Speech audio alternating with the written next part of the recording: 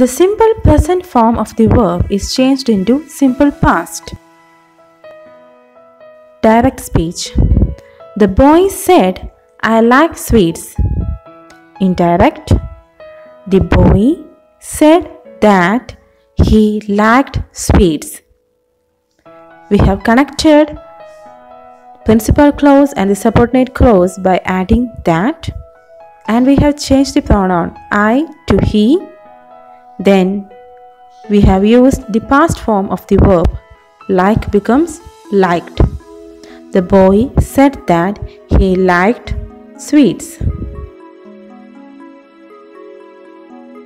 The present continuous is changed into the past continuous. He said, "I am buying a new pen." He said that he was buying a new pen.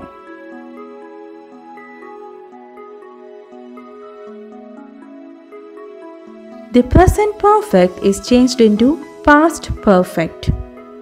He said, "I have read this novel." He said that he had read that novel.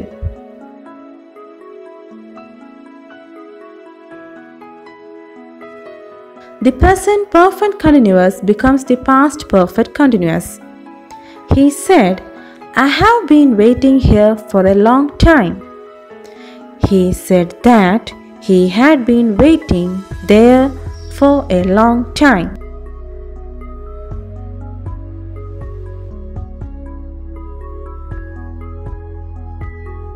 The simple past in the direct sometimes remains unchanged in the indirect and sometimes is changed into the past perfect. He said, "I bought a house in New Delhi." He said he had bought a house in New Delhi. He said, "I had a wonderful dream last night." He said that he had a wonderful dream the previous night.